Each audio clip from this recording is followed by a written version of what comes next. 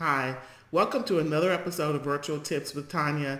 We are still continuing our delegation series on what to delegate, and today's topic is PowerPoint presentation support. That's something that you could get some support with and something that you could delegate to someone.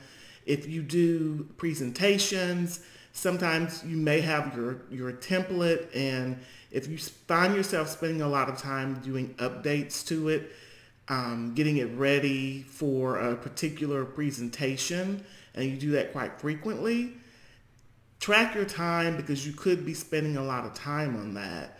And if so, that's something that you could delegate to someone else.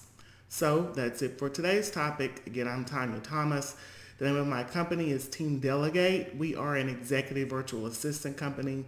We work with our clients to help them double their productivity so that they can triple their earnings. If you'd like to learn more about us, you can visit teamdelegate.com.